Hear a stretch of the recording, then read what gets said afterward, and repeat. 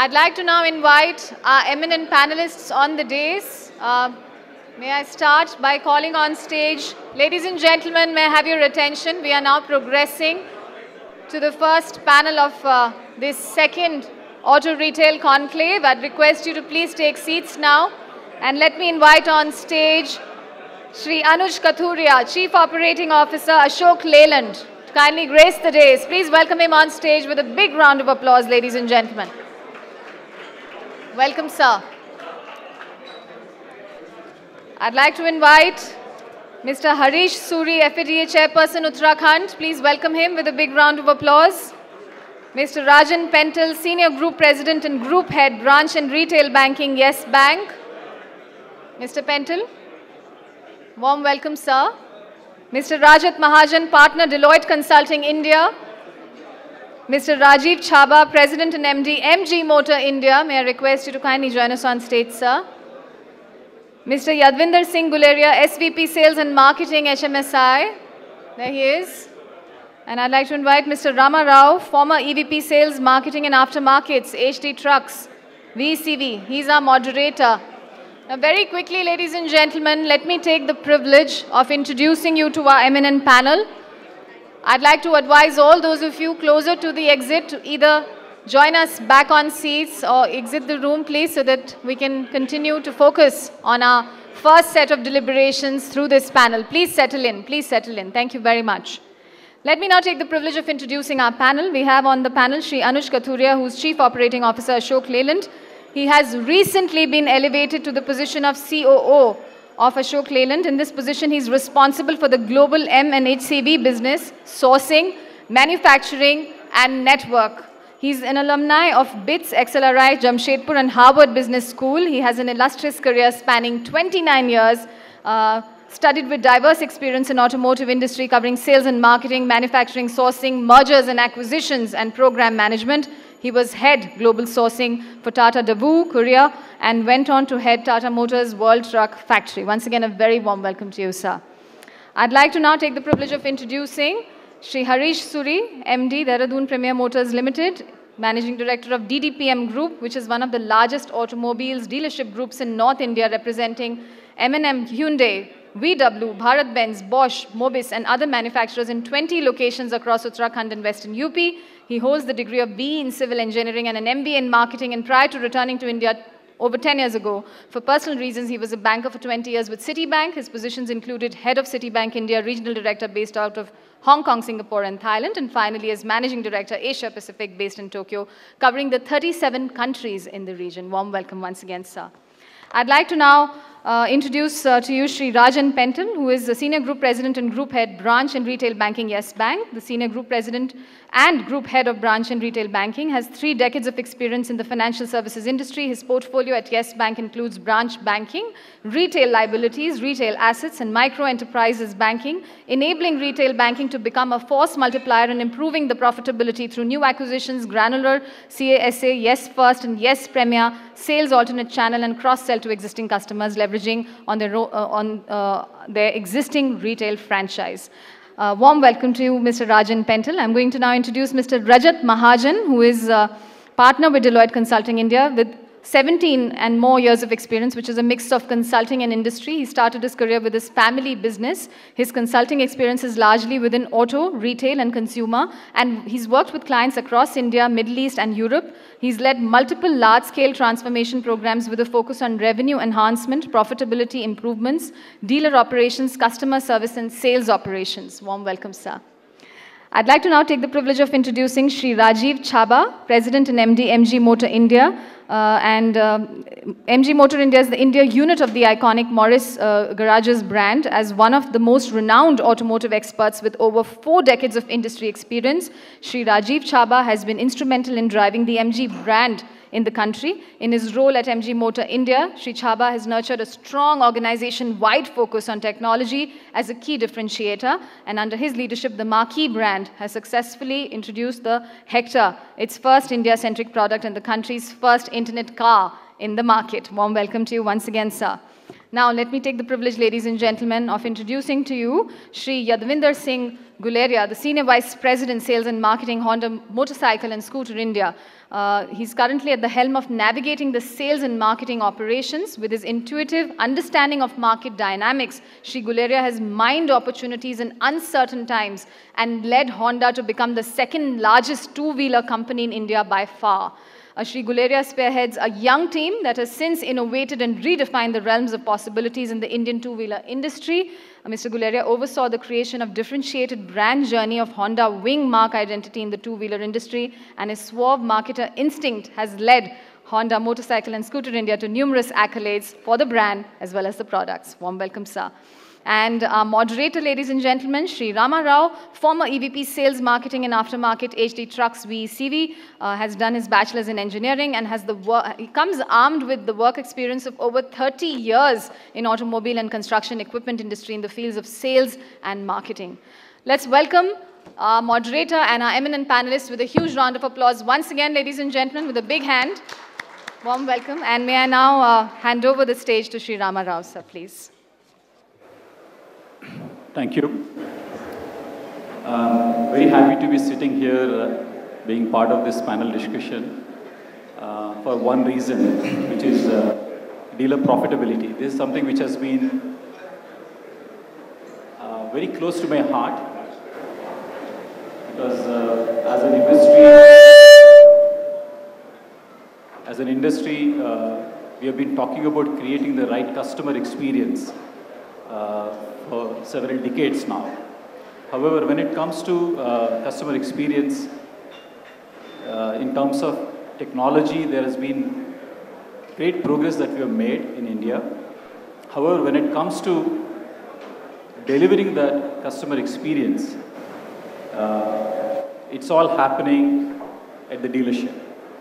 And together as an industry, while we have invested heavily in terms of creating good infrastructure, we are still miles away in terms of creating that right experience for our customers. And when we have this dialogue going on between the OEMs and dealers, there's one thing which has always, been a point of, discussion, point of disagreement in terms of, how much more we need to invest. Okay, so when we actually speak to several dealers, we understand that the dealer profitability is something which is stopping most of our dealers, especially the new gen dealers, in making more investments in creating the right customer experience. And the profitability, is varying, so dramatically from one brand to another brand, one geography to another geography, from the size of dealership, small to big.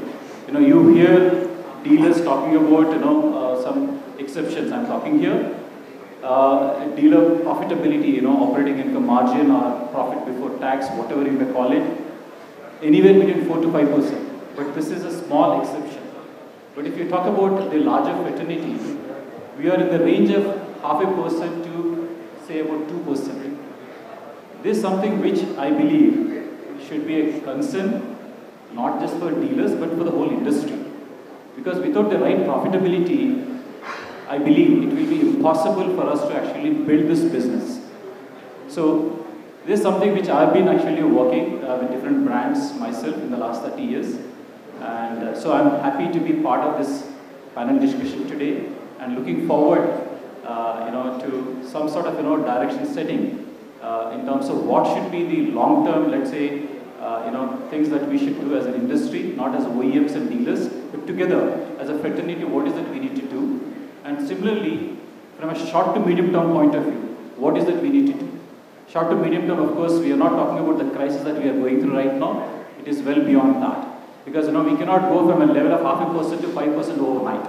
So we need to see really and what is that we need to do from OEMs, and also what are the various other opportunities that we need to look at as an industry, as dealers, in terms of taking it from so low level, which is less than 1% to maybe in the short to medium term to, let's say, 3 to 3.5%, and then from there let's go to 5% over a period of, let's say, 3 to 5 years time, whatever it is. So with that, I would like to actually open the dialogue, and I would request Mr. Rajan from S Bank to make comments in terms of when you are looking at dealer fraternity, when you are actually funding dealers, what is the minimum level of expectation that you would like to see in terms of profitability from our distribution network?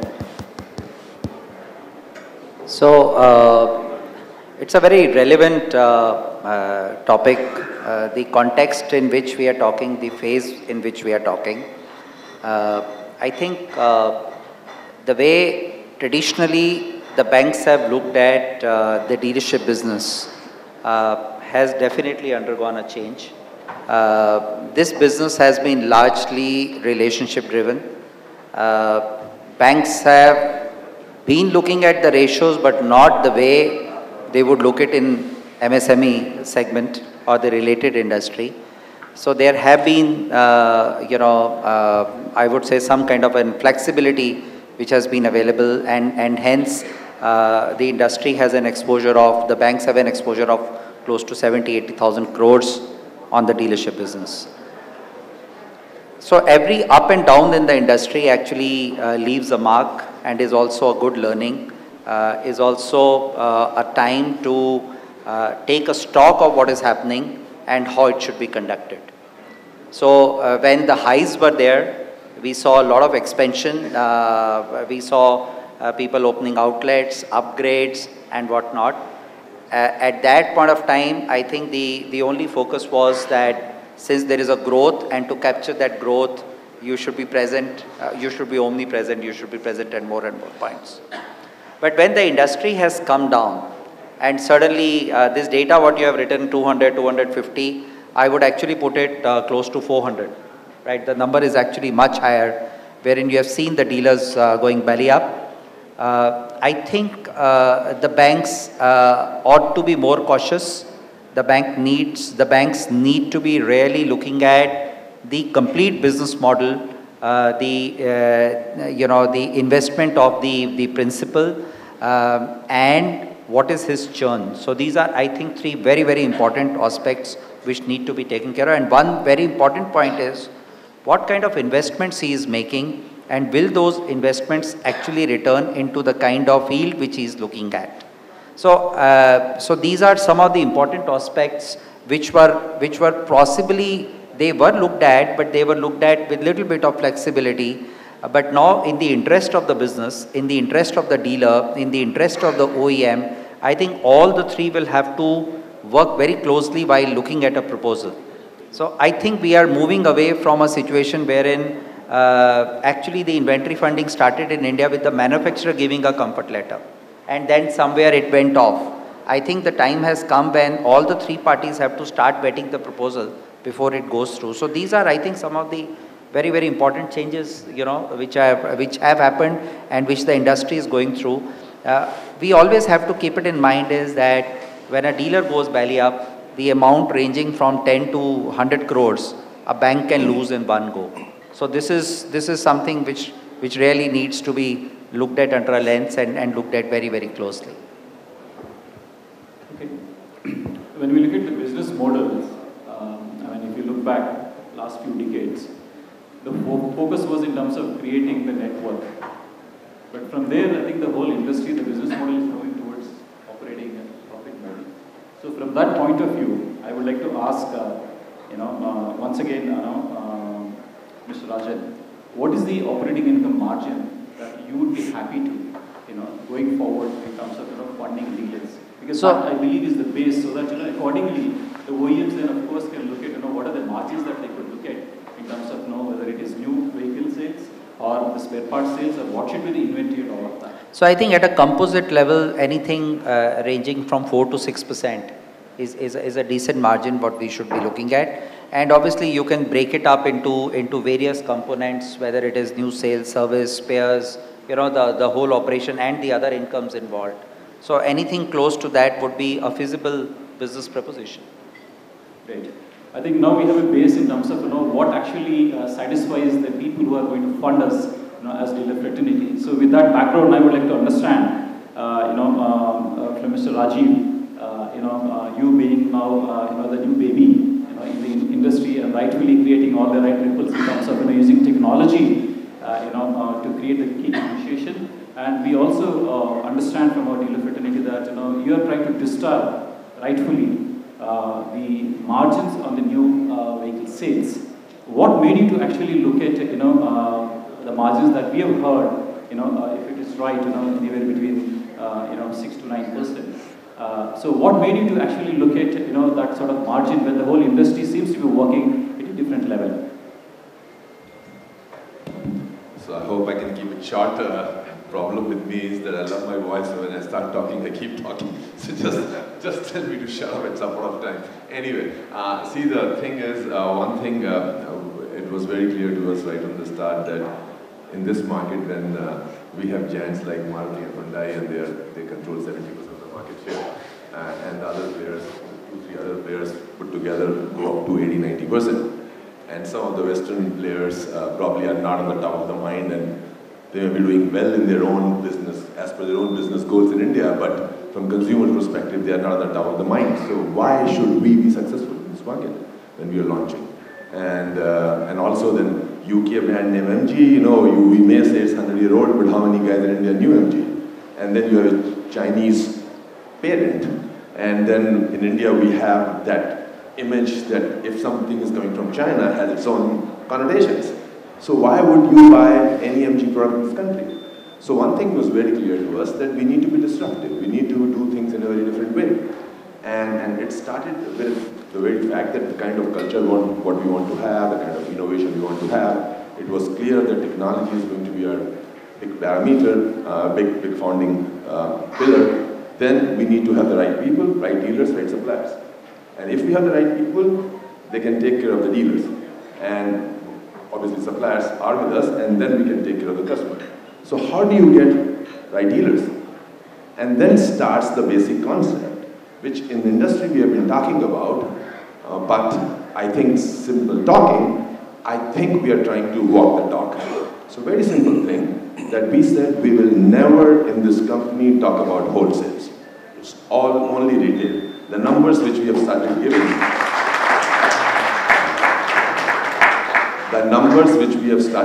to SIAM, it's all retail. They count it as wholesale because that's not the concept in our country, right? But we are doing retail.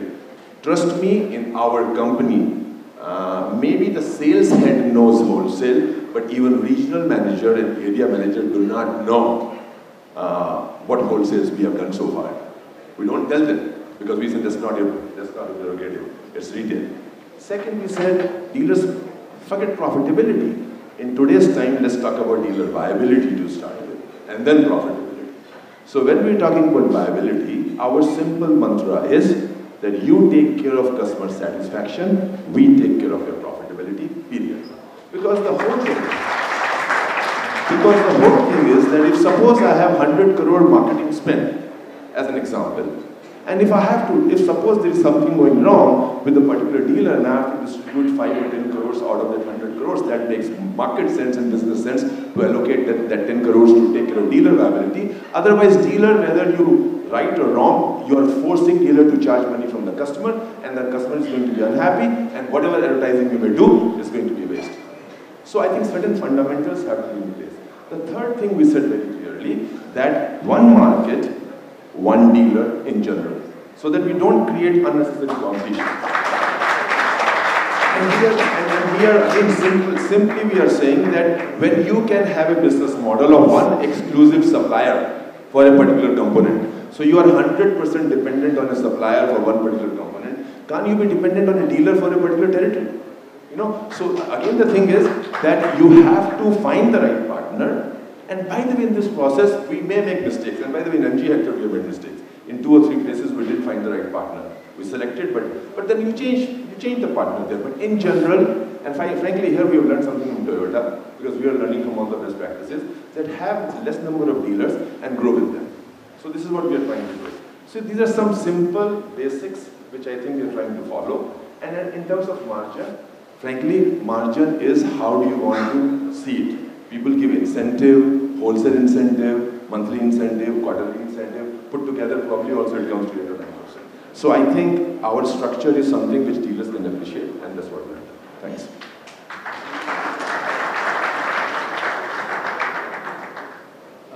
in our industry, we need tons of real estate, lots of land.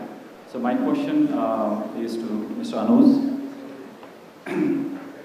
Whether you service a car, a motorcycle, or a commercial vehicle, you need land, you need building, and the rentals that we pay is the same. Whether you cater to a two-wheeler customer, four-wheeler customer, a commercial vehicle customer.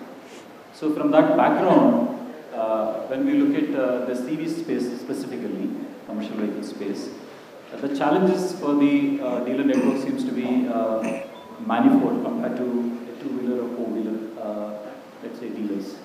So with this background, how do you see, what should be the right, let's say, the level of margins when it comes to the commercial vehicles, both in terms of trucks and parts, so that we can actually go over a period of time closer to the bank's expectation in terms of operating income margins.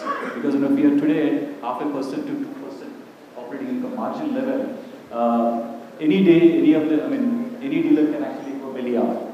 That's something which is not something which anybody loves.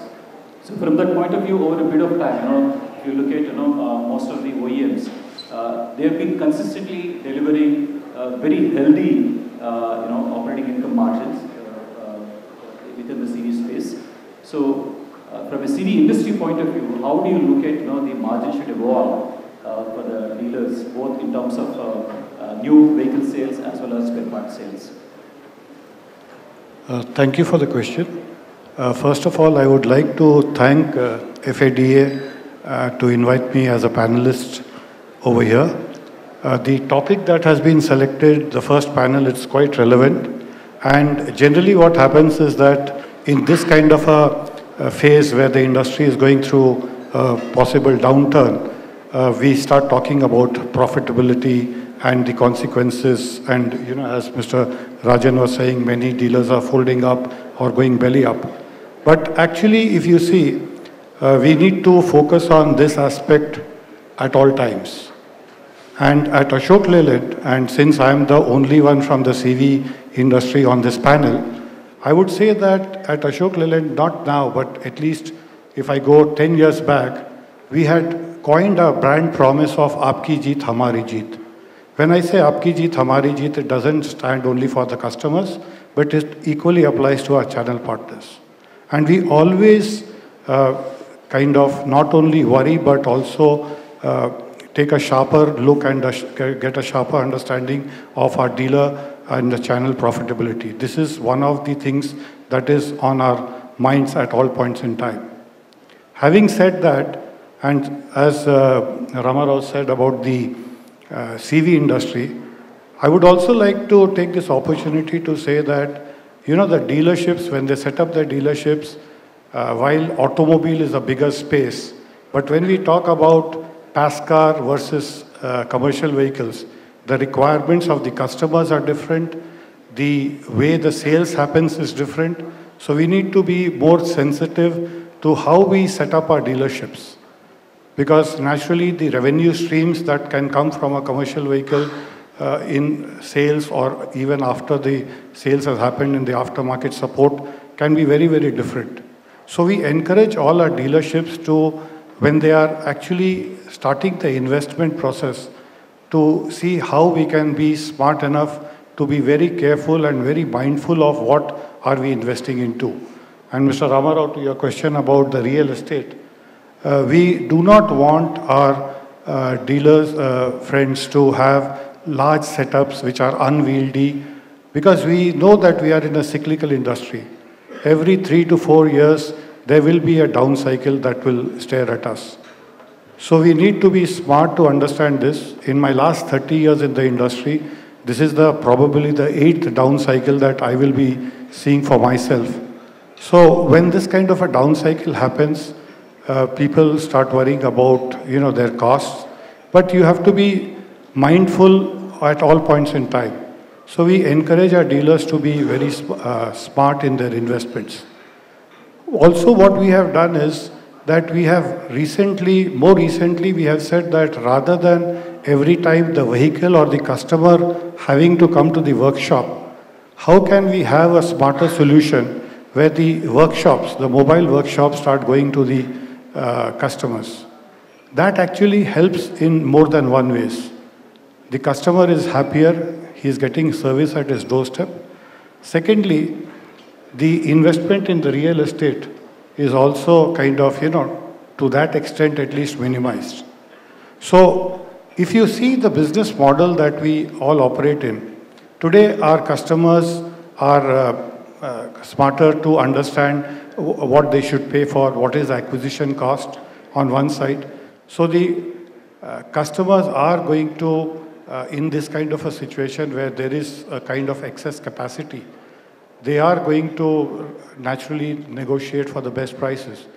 But what we work along with our dealers is that rather than looking at each other's pocket between the OEM and the dealer fraternity, let us try to see what is the wastage that is there in the system. Because we find that there's a lot of waste that happens all across. I would like to mention a few. Mr. Rajan Vadera in his address also was telling that how can we have a better systematic forecasting methodologies in the industry. Today there is a lot of vehicles that get produced based on certain forecasts, certain predictions. But then we find them standing at various sales yards or at the dealer stock yards, which is again creating a waste which does not help anybody in the industry. There are several other ways in which we can work smarter. We can actually eliminate waste from the system. We can also then start looking at, we had done a study some time back at Ashok Leyland, which I would like to share with all of you. It's a very interesting study.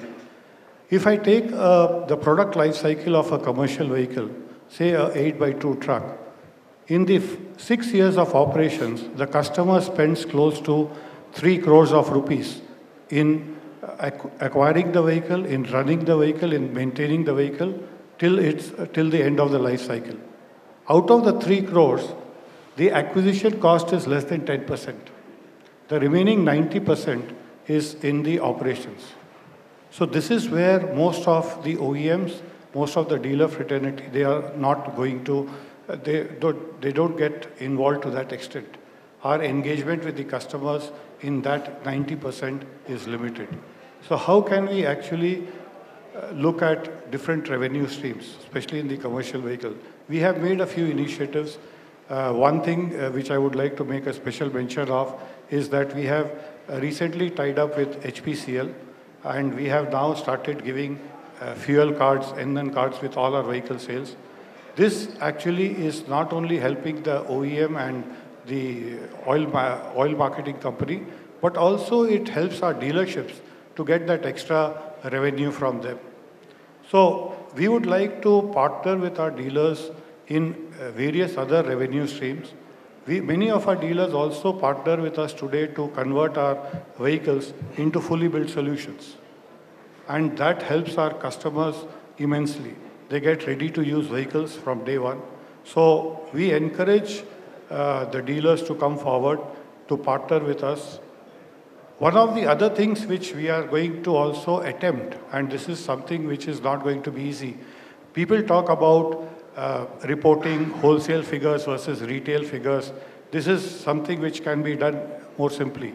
But think of a situation where we do not have to have these two figures very differently, whether it's a wholesale. So in today's context, because of the way the products are designed, we have to build vehicles to stock, because naturally the customer is not ready to wait for the vehicle once his need is established.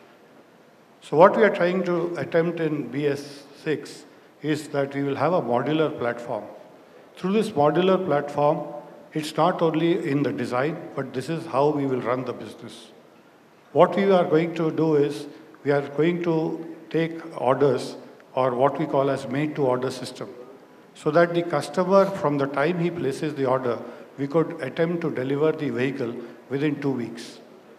In this way, what it does is that the stock, whether it is lying at the dealer's end or at our end, gets minimized. Yes, I am saying that 100% of the sales cannot happen on the MTO process, but there is a very good chance to to attempt this with a modular design.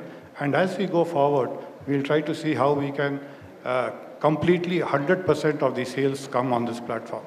So I just mentioned a few of the initiatives which will help dealers to invest smartly, rotate their finances better, have more cycles of rotation, and also do not unnecessarily keep on paying interest on things which are not going to get them any returns. Plus, we also encourage the dealers not to only depend on sales revenues or sales margins. Also, we have a concept of service absorption ratio where we say that the dealer should be breaking even from the revenues that they earn from the service and parts, so that in a down cycle like this, they do not go belly up, they are protected, and in an up cycle, they can make good money. So these are some of the thoughts I thought I'll share with you. To improve the customer experience, of course, all the brands, manufacturers are actually, in a sense, improving the corporate identity standards. And of course, once any dealer is investing money big time in terms of improving the corporate identity, it is expected to last long years.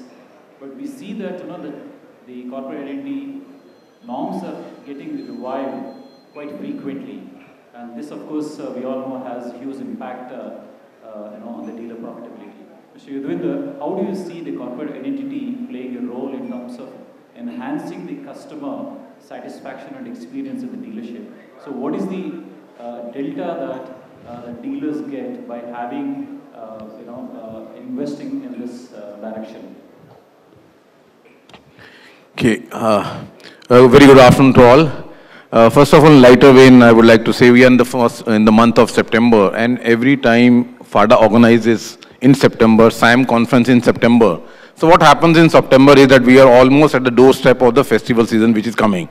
So we come with the hope that Goddess Lakshmi is there to open this door and all will have good things. If industry anyhow is in positive, everyone in this hall would have been positive. And now, since we are on the verge of the festival, still we are positive because, as we say in Hindi, चाहे आशा जितनी भी छोटी हो, निराशा से तो बेहतर है.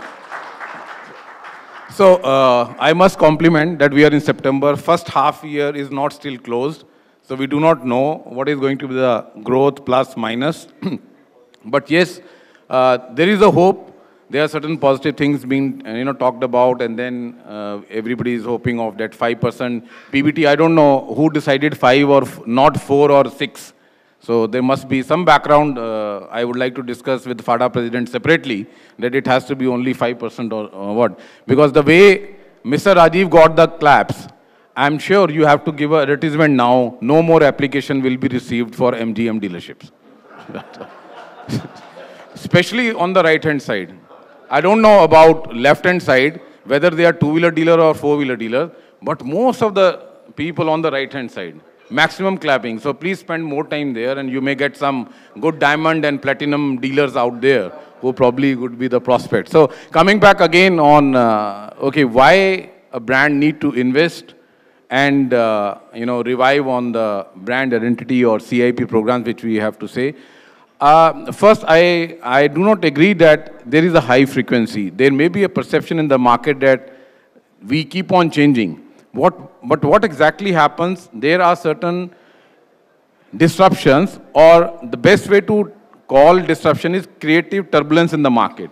There are new entrants, there are new brands who walk into the market and they are giving a totally different experience to the customers.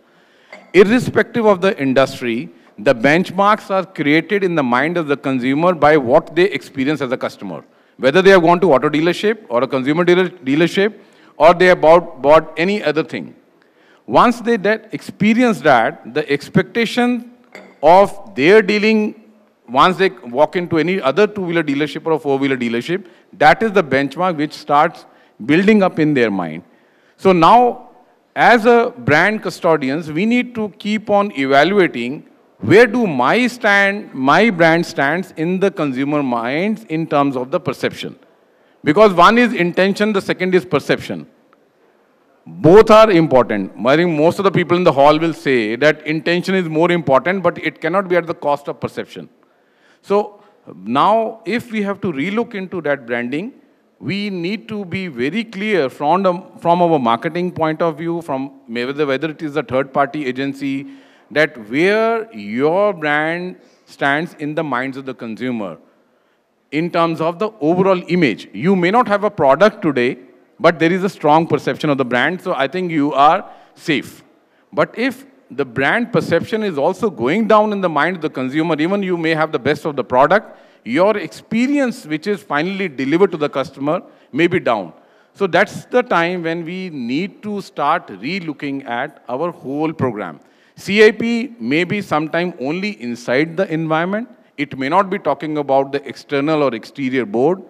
It could be only the uniform of your staff. It could be some other training aspect which may allow or it may require some kind of interference where you need to reskill your people along with some visible parameters which will touch the heart of the consumer. So from brand to brand, the level of this interference may differ. Some brand may require a total turnaround, right from how you are seen from the outside, then you walk in, and then how you are talking to the salespeople and see the product. So that means the product portfolio has to be changed, CIP has to be changed, staff has to be changed, everything is being changed. But in other brand point of view, it may be only the product or some few features which need to be added because that is where the perception has gone down. So it has to be a very fair mix of your new CIP program, and that's how my take is that it's not a total turnaround. Every brand must evaluate what aspect they need to touch and change so that you remain relevant to the tunes or the relevant to the times in which you are operating, and the brand longevity is sustained over a period of time. Yeah, I think I just want to clarify, where from this 5% is coming. Of course, you can have a private discussion with the president. But I think, the whole idea is about, how to create the right, customer experience. And for any entrepreneur, if they have to invest from a long-term point of view, if sufficient profits are not made, and this profitability we are talking about 5% is coming from the FODA association with other associations like NADA or with the Australian association, so that over a period of time, when we are hitting, in the cyclical business lows, you still have some cash to ensure that, you're not, belly up. So from that point of view, I think, you cannot work at wafer thin margins. So it is critical, but at the same time, we are not saying, we need to move to 5% level in a year's time. But there should be clarity in terms of by when, the industry should move to, close to 5% operating income margin level. Yeah, thank you for clarifying. I do understand it was just it was a joke, but I would like to compliment here Mr. Rajan that you have already loaded down there starting from 4%.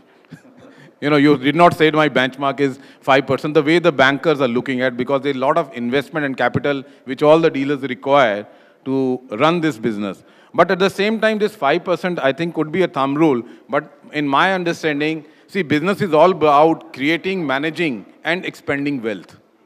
So if there is a dealer who's entering and it's the first time they are investing money, for example, in the case of MGM, so if I start talking on day one on 5%, I think whether it is going to lead them to really start making investment or not. So it's a long-term investment for sure, but every dealer must evaluate they are in which stage. They are in creation of wealth stage. They are in only managing the wealth stage, that I am already at 50% market share. My challenge is how do I maintain my market share, and for that what kind of investment I need to look at. Or someone who has already reached 20, 30 and there is big chance for them to become number one, because 20 and 30% market share does not mean that you are clear number one. Crossing around 30% market share, there are chances of becoming number one in the market or whichever segment you are playing in. So if in case it is expansion, then there is a different sort of investment which is required. So please see you are in which stage. Creation of wealth, management of wealth, maybe the business has been handed over to you by your father or uncle or your mother or grandparents. And the big responsibility first is how well you are able to manage this business. and then using your creative intuition to expand the wealth and the name of the family.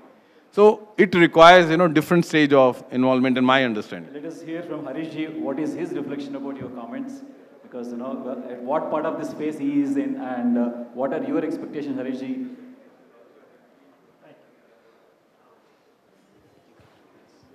Thank you. My way of looking at it is that you can't look at 5% PBT in isolation. Before becoming a dealer, I spent more time as a banker. So I think it's more important for us to look at what is return on capital employed rather than looking at PBT as a number. And if you look at the dealership, it is a very, very capital intensive business. And if it is capital intensive, then obviously your returns need to be higher to take care of cyclicality. And if the commercial vehicle business is more cyclical than others, then dealers need to be compensated more for that cyclicality than a steady state business that may be a two-wheeler business or something. So I think it's a concept of where you are in the industry and what you're looking at. I can only share with you my experience over 10 years, and I've sort of met with every manufacturer.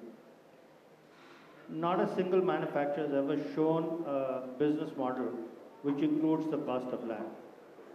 Because you cannot develop a business model which shows that you can make a return on investment if you take the cost of land. But in today's scenario, land is a cost. It is not wealth creation that you bought land and it's going to double in 5 years and grow 10 times in the next 10 or 20 years. So I think one of the other panelists also alluded to the fact that a lot of dealers who are on a rental business have gone out of business. And the reason they've gone out of business is because you've not intuitively imputed a cost of capital to the land that you own. And I think the time has come that we need to look at it carefully and say, what is it that we need to earn as a business for us to be sustainable going down the road? Because it is also in the manufacturer's interest to get good, high quality dealers. You can always get somebody with money. That's not a problem in India. You can always get somebody from the real estate business or from a political background where they have loads of money and they can put it into a dealership. But the question is, can they run a dealership? Do they have satisfied customers? And can they build a long, sustainable business? So I think that needs to be looked at. The other aspect, the final aspect that I look at is that, is this a business that is attracting the next gen? And if it cannot attract the next gen, then I'm afraid the prospects for this business are very, very bleak. And as I look at this room, I don't see too many young people around. I don't know how many of them are my children. I talk to a lot of dealers. And our biggest concern is that none of our children ever want to join our business. Now, these are big businesses. They're profitable businesses. People know them in the market. So there must be something that does not excite them to come and work in this business. And this is something that not only dealerships need to ponder on, but manufacturers themselves. That, look, if you're going to survive and thrive, and I think every manufacturer has seen that whenever a high-performing next gen has joined the business has gone to a different level. And if there has been no change and no human talent that comes into a business, it suffers. So I would urge everybody to look at it not just as a PBT number, but look at what does it take for this business to be sustainable in the long term.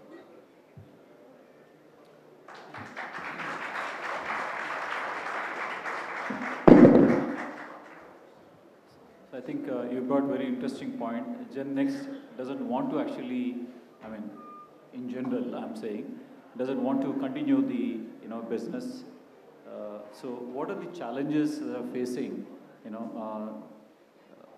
Why Gen Next doesn't want to take this? Are there any specific reasons this industry, is putting, in front of them?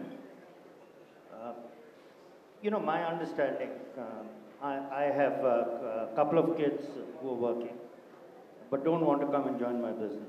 So I asked them, I said, why would you not want to do that? I think primarily their aspirations are very different from our generation. They want to be involved with newer age businesses. They're not willing to put up with the aggravation of working 12 hours a day. They don't want to have aggravation of the thought process and disagreements with the manufacturer, with the customer, with the regulators, with the hundreds of government agencies that come to your office every day. So I think, you have to make it more interesting for them to say that you want to take this business to the digital age. Maybe that may excite them. But the fact that you come to a dealership and sell a vehicle or service a vehicle is of no interest to them. Okay. No, I also asked this question because if Gen Next is not going to take over, then of course it is time to bring in more and more professionals into the business, which again is going to go, increase the expenses at the dealerships, and rightfully. And then of course over a period of time, that should help in terms of creating the right customer experience, at the point of sales. So all the more reasons to see that, we are making enough, we are left with more money at the dealerships. So now I actually, if you have to move in this direction of, either 5% PBT or in terms of, what return I'm making on my investment, what are the milestones, we should, have. And here I would actually, request Mr. Rajat to actually make some reflections. And also in terms of what are the various revenue channels that one can look at, which are sort of non-traditional in nature, to increase, the profitability of the dealership without really increasing the investments, that are going into the distribution network. Thank you. So I think this topic is a very close topic to all of us, right? Two things I'd like to say. The two questions that I heard from you, one is, new revenue streams, revenue channels, and how do we achieve this 5% PBT goal? In my way, in my understanding, the way it's two things are required to run a business. One is intent and second is content. If I have to just comment on the content part, there are, if we have to say that today I'm at, let's say, 2%, I need to take steps to reach 5%. I'm just 5%, maybe it could be 6% as well, right? But I'm not debating it.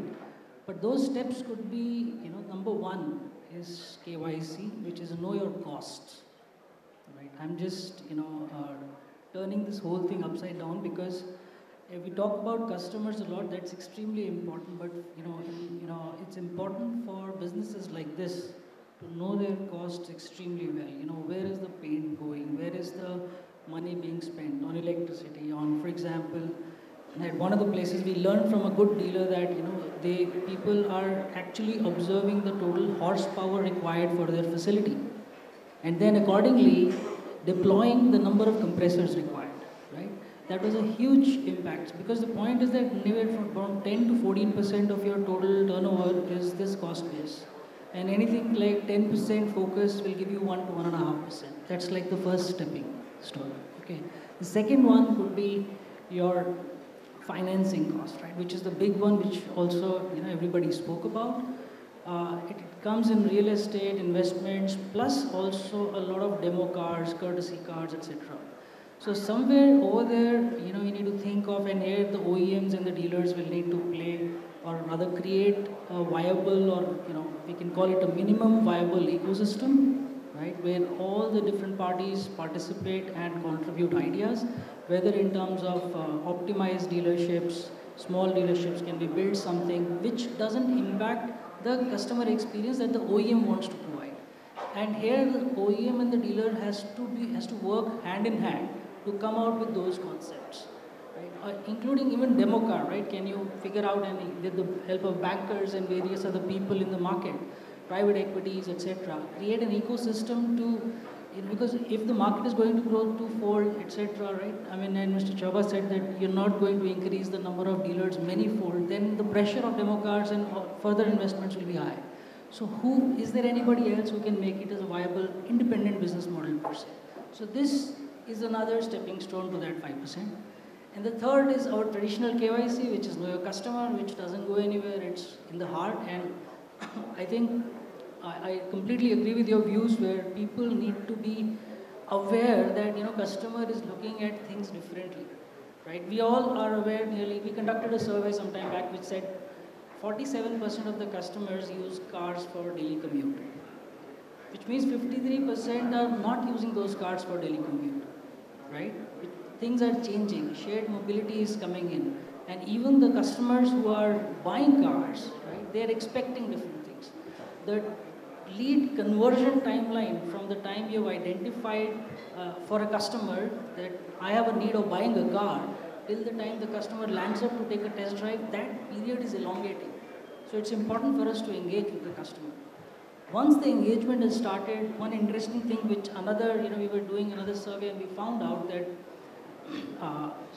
I hope I have time, 1 more minute, sorry. So another customer that we figured out was people in the metro cities. Everybody must have heard that, people are okay to take test drives at their convenience. But interestingly, if you go to tier 3 towns or tier 2 towns, which are actually growing right now, people don't want test drives at home. That's what we figured out. So how do you deal with it? And when we worked with an OEM and the dealer, we realized a lot of these, the salesmen were pushing these leads behind. And the real reason was the customers don't want their neighbors to know that they're buying a car or evaluating a car. So I think be intimate, know your customers well. On the service side also, we're spending a whole host of money in building state-of-the-art, workshops, which is customer-friendly, etc. Maybe we need to think a little differently. One of the surveys that we conducted said, customers, the paramount thing for the customer in service is the relationship with the service advisor.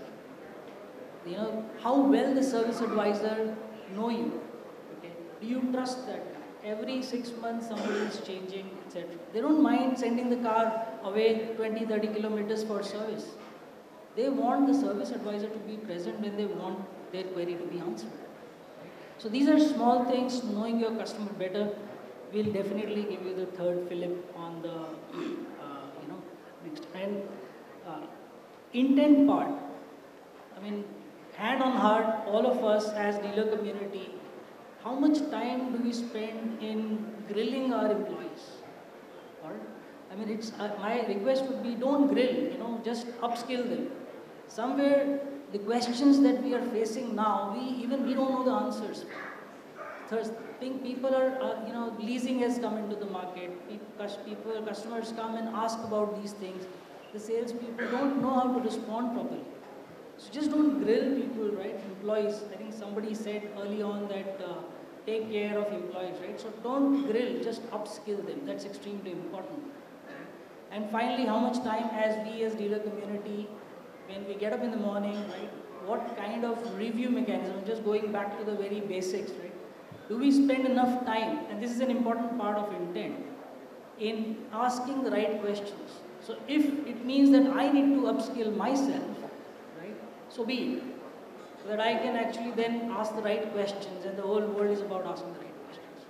And the last point, the question that you asked, in future, we all know about, I won't talk much about future of mobility, we've been hearing about it. I think the new profit pools will emerge in future. So as a dealer community, we will need to see how to tap onto one or many profit pools with the OEMs and the associated ecosystem. And these profit pools could be in the area of mobility, in the area of smart city, charging infrastructure, multiple. So just to summarize my long statement is, there are 3 stepping stones, right? But important thing for us to get those stepping stones is to get our intent right and be future ready, rather than once future hits you, and then you start reacting to it, create some sort of a mechanism so that you are able to develop competencies right. Yeah, I think there's also a lot of discussion around people.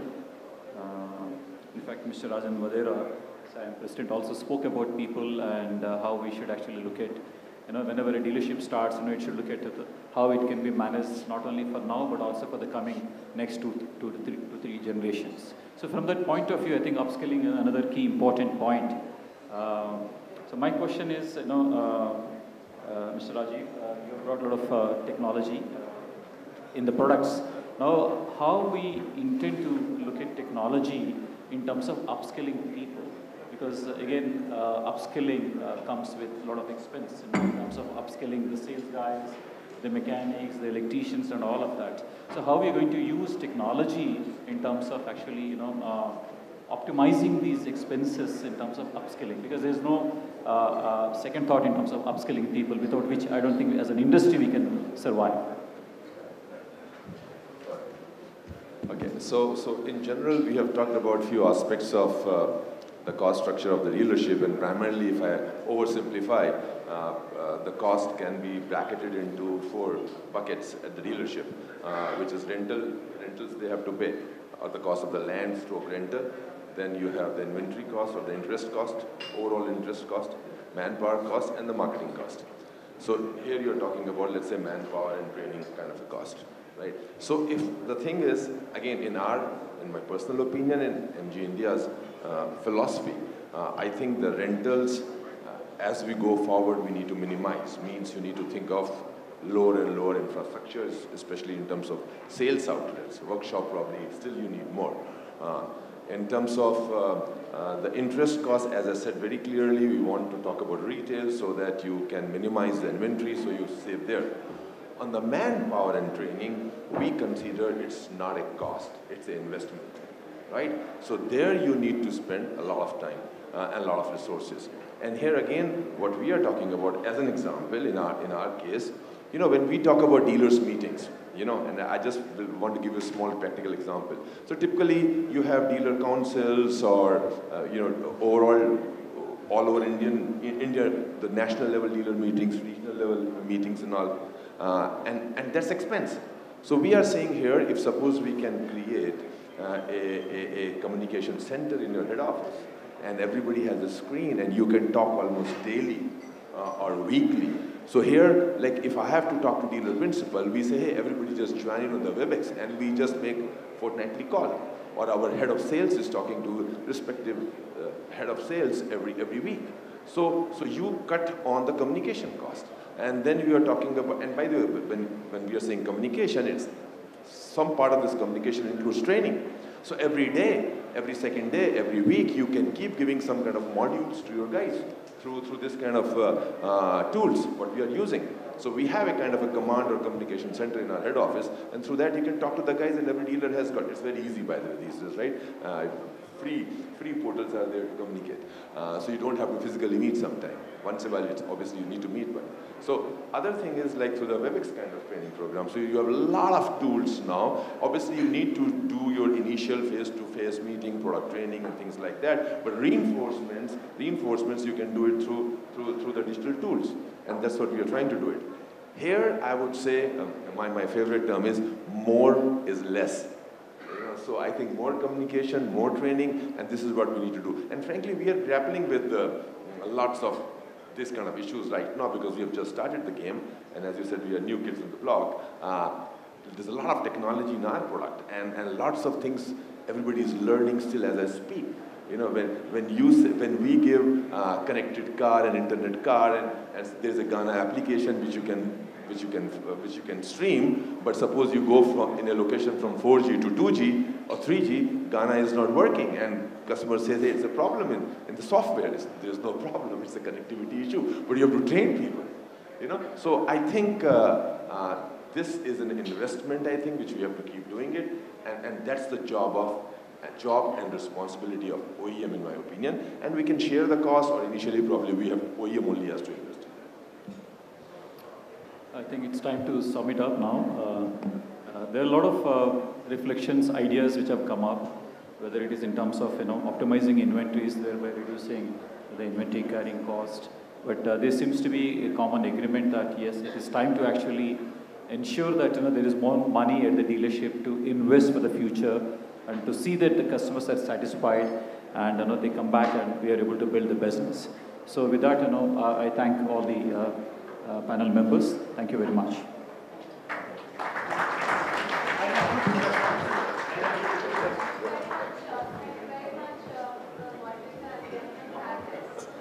Thank you so much to the eminent moderator and our eminent panelists. I request you to, after that photo opportunity, please stay back with us because we have to get the felicitations in order, and we're really, really grateful to the entire panel for such a wonderful session. So I'm going to start by calling on stage Mr. Sharad Gupta, partner High-Tech Motors, to come and felicitate Mr. Anuj Kathuria first, Chief Operating Officer Ashok Leyland. So I'm going to request Mr. Sharad Gupta there with us. Eminent panelists, may I request you to please stay back for just a second. Mr. Sharad Gupta, not there. I'm going to then invite Mr. R.C. Rodriguez. There he is. No? Not there. Mr. Vignesh is going to do the felicitations. To Mr. Anuj Kathuria, Chief Operating Officer, Ashok Leyland. Call the others? Or yahi kar denge?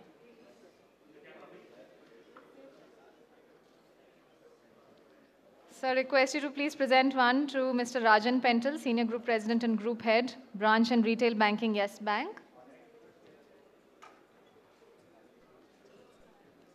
Mr. Rajat Mahajan, Partner Deloitte Consulting, India.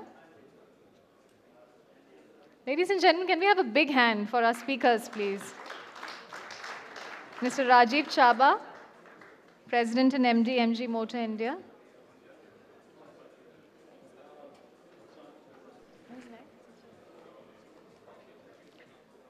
Mr. Yadvinder Singh Guleria. Okay, there he is. Mr. Rama Rao, former EVP Sales Marketing and Aftermarkets HD Trucks BCV. Mr. Harish. Kisko diya? All right, Mr. Rajiv Chaba.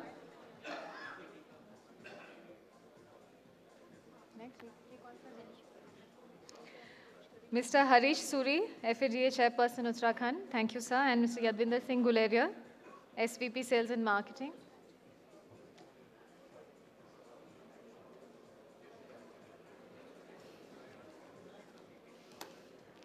Can we have a big round of applause once again, ladies and gentlemen, for the eminent moderators? Thank you, sir, for doing the honor.